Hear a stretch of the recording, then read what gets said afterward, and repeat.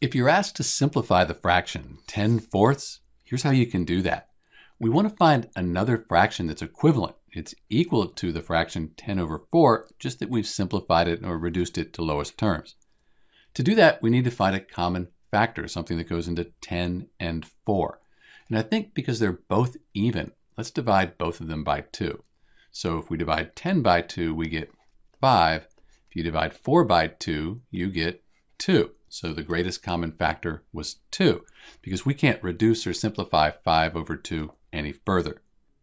So the fraction 10/4 can be simplified down to 5/2. This is considered an improper fraction, as is 10/4. That's because the numerator is larger than the denominator. So you could take 5/2 or 10/4 and change that to a mixed number.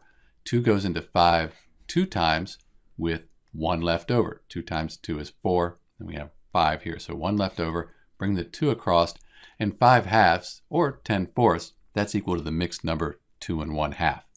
But in answer to our question, when you simplify the fraction 10/4, you end up with 5/2. This is Dr. B. Thanks for watching.